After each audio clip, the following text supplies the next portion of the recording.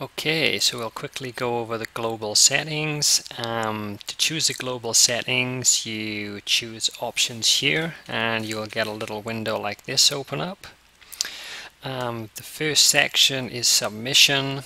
This shows how many threads to use.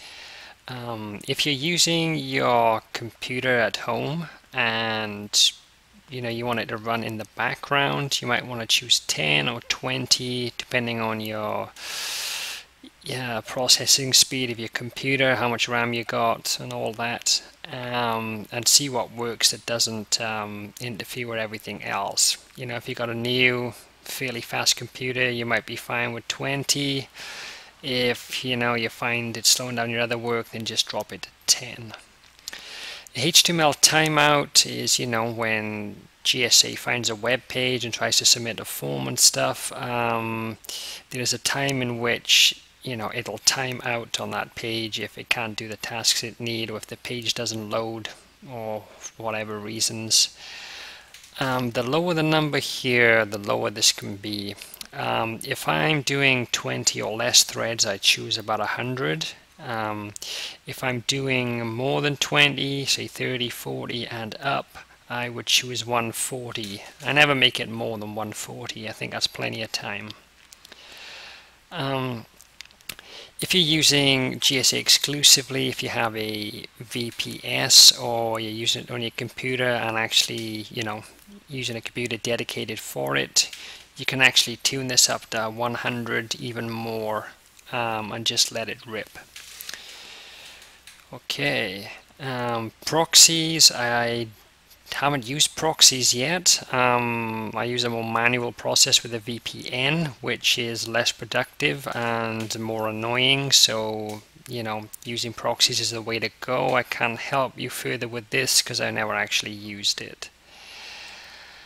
Captchas. Now you're definitely going to need a captcha program of some type, either Captcha Sniper or Captcha Breaker, which is the new software by GSA.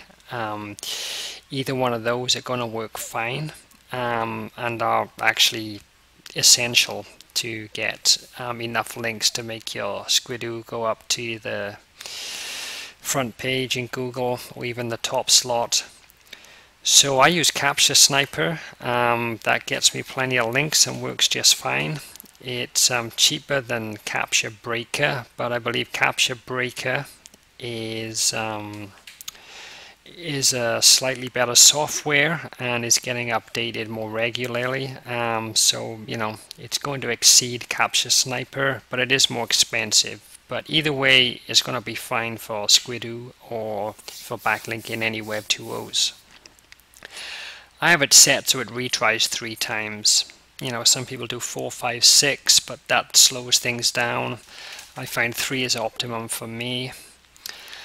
Then I don't use a secondary program like Death by Captcha. Charges you for each captcha it solves. It gets really expensive. You can use them up in no time if you're doing this a lot, so I don't bother with that. Ask Me Bot is a new service. It's pretty neat. I don't have an account with them. You could do, but it's not essential for backlinking squidoo. It's not essential at all actually, but it will get you more submissions, particularly with forum links. It kind of answers questions like when you try to sign up and you get a little message saying, answer this question to prove you're not a bot. And it'll ask a question like, what is the color of the sky? And you need to type in blue. This program automatically answers those types of questions. I prefer to not have this one checked. If you do check this, every time Captcha Sniper can't actually answer a captcha, or the system doesn't recognize it, it'll send it to you, so you'll keep getting these pop-ups on the page for you to answer the captchas, which is really annoying. Unless you want to fill them out all day, I would recommend not checking that box. So indexing, yeah, I just leave this on. It pings blogs every time you get a blog link to help with your indexing of your links. on blog sites. This helps a little, but it's not, the best thing in the world. It's just a ping. So, but it's there, it's free, part of the system, so it's good to use. I leave this empty because I use GSA SEO Indexer, but I do it separately.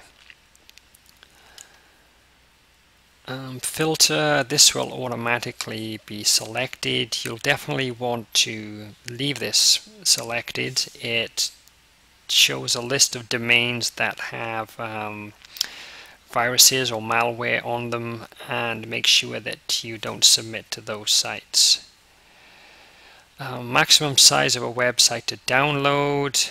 Okay, well, when it scrapes a site, finds it and downloads it to fill out the information, it's going to download, I think by standard this is about 15 megabytes, but that takes a little while, especially when you got all your submissions going pretty quickly. So I actually take it down to 3. I don't want it, things get slower the higher this is, so this speeds up your rate of actually getting links. Moving on to advanced. Okay, definitely keep these 3 checked. This one is an essential, but this will save all the links that are successfully submitted, are successfully verified, and sites that have been identified that you can submit links to. These can be used later on to automatically post to without you having to go and scrape your own list. So definitely keep these checked. It'll save you a lot of time in the future. Let's see what else. Yeah, this, only if you're a coder or you're a little more advanced would you be interested in using this. I got this checked, but I never use it. It's just extra stuff that's beyond what I need. So yeah, let's think. Oh yeah, we're in the advanced section. If you go to tools, something you'll want to do every now and again is remove duplicate URLs. This means when it's scraped, the same site twice, 3, 4 times, it could be slowing down your system. I got a whole bunch of duplicate here, so every couple of days I tend to just remove those duplicates. That covers it for the advanced section. So not the advanced, the global settings. Next I'll quickly talk about how I use GSA SEO Indexer, and also I'll do another video showing some of the #1 rankings that I have using GSA.